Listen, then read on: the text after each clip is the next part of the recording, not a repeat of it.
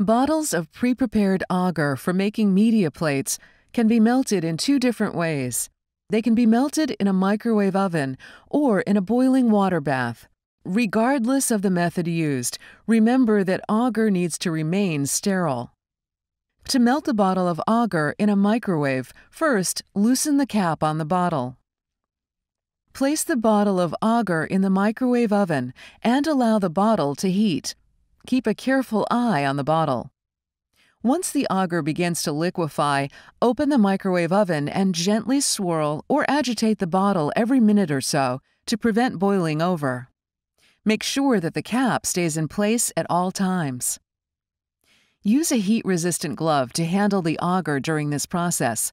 Hot agar can cause serious burns.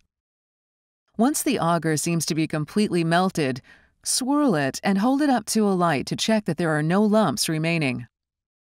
To melt the agar using a boiling water bath, the water must be deep enough so that once the bottle of agar is placed in the water is at least even with the level of the agar in the bottle. Also, ensure that the beaker is large enough so that there will be about 1 inch or more of clearance between the sides of the bottle of agar and the sides of the beaker or bath. Loosen the cap on the bottle, then place the bottle into the water. Make sure the water level stays even with or higher than the level of agar in the bottle during the entire melting process, or the agar will not melt. Bring the water to a boil. Keep the bottle in the boiling water until it is completely melted. Depending on the volume of the agar, this may take anywhere from 20 to 50 minutes from the time the bottle is placed into the water. When placing or removing the agar from the water bath, use a heat-resistant glove to protect your hand and lower arm from the heat of the bottle and the steam rising from the boiling water. Both can cause severe burns. When pouring a plate for use in growing bacteria or other microorganisms, you must use sterile technique to prevent the plate from becoming contaminated with any organism other than the one you wish to culture. These instructions assume that you have already prepared and sterilized your agar media, or that you are using previously prepared agar media that you have already melted. Do not allow the media to become cooler than 50 to 55 degrees before pouring, or you may have problems with it solidifying as you pour. Clean the surface on which you will pour the plates with 70% isopropyl or ethyl alcohol. Use clean scissors to cut open the top of the plastic bag containing the petri dishes you will use.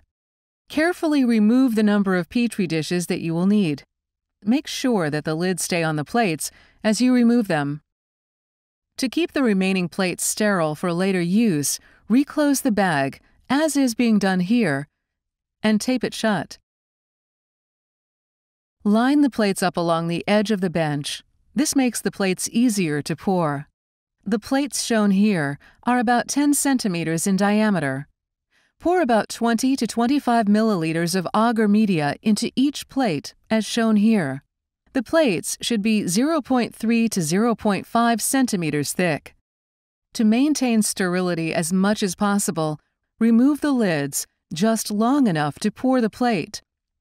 Hold the lid of the petri dish in your free hand as you pour. Hold the lid facing down and do not touch the inside of the plate or lid.